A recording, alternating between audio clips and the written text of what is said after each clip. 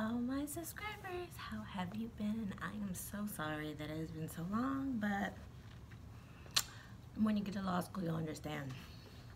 I'm actually in my office, so surprise!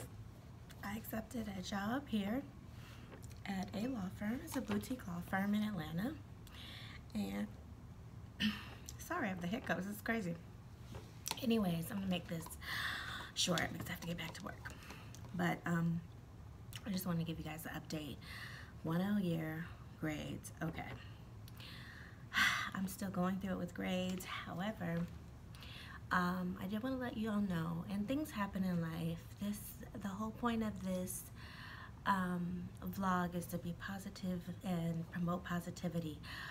But my uncle passed away 2 days before my law exam, so that really affected my grades. They were a lot lower than last semester, and so let's go through it.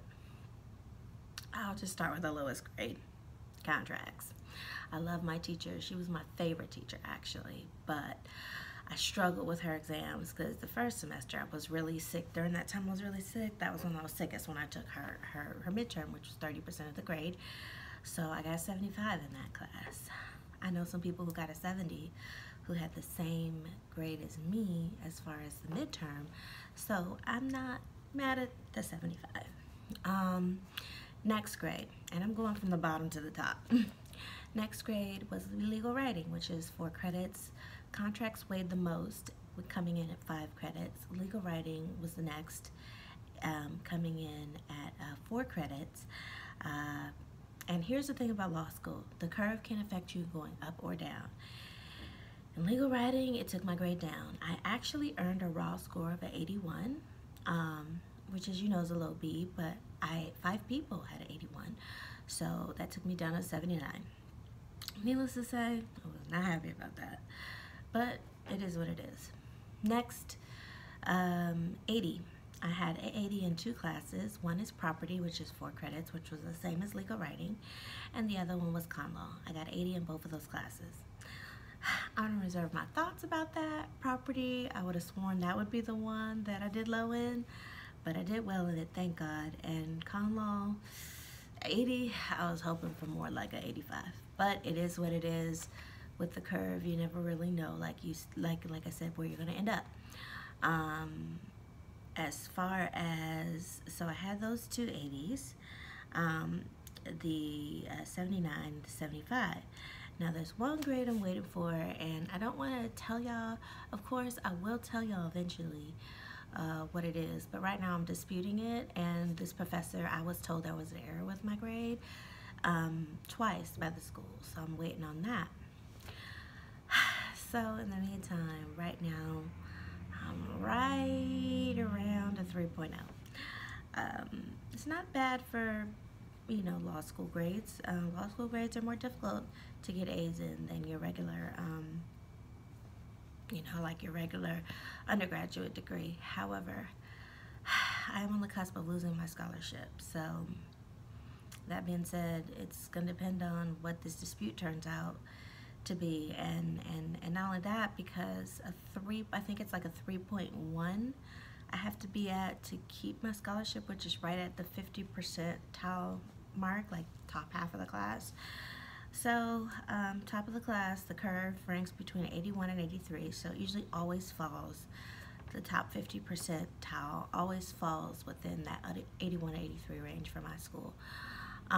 Anyway, safe to say, if I lose my scholarship, it's gonna be some big problems. So right now, I'm just, you know, and here's the thing with law school, you know, when you take a conditional scholarship, you take that risk. I'm doing great. I'm working, I'm in my office, I'm doing great things in the work. I love the work that I do. I work for an insurance defense firm right now.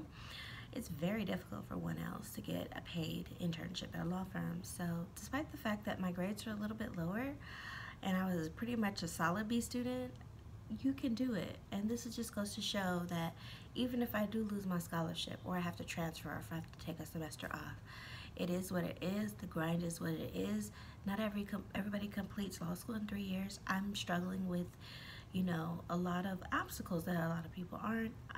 also add to that 10 years of not being in school that, kind of, it sets you back. I'm not gonna lie. Have been taking so much time off of between undergrad and law school, you know, you got to get your brain working again. It's just like being in those patterns of studying and what your study habits are. You have new study habits by the time you take 8 years off of school. You got new study habits. So I think all of that kind of affected me, along with being sick in fall and my uncle passing this semester. I am just happy that I completed my first year. But anyways, like I said, I love my job. We do insurance defense, real estate, construction defects. We do, a lot of stuff, and my insurance background helped me get this job. So at the end of the day, it's about what you've done, your experience, how much of a go-getter you are, how good you are as an interviewer. So, I just want to you're going to hear a lot of things on these websites, top law schools, law school numbers. You're going to hear about all kind of stuff and people being catty and, oh, what kind of grades did you get, whatever. That is not the end all be all. And that's why I made this YouTube channel for you all who are in similar situations to me. I'm an older student. I have a learning disability. It is what it is. But we strive, and we're resilient, and we overcome obstacles. So regardless of what happens, I may not be at Howard next year. Y'all may not see me there. But just know that I will be getting my JD, and I will be passing the bar, and I will be an attorney. So safe to say, stay positive, and y'all see me do it. If I can do it with all the obstacles, you could do it too. All right, y'all, now I gotta get back to work. So I will see y'all when I see y'all. I hope to check in with you later in the summer. All right.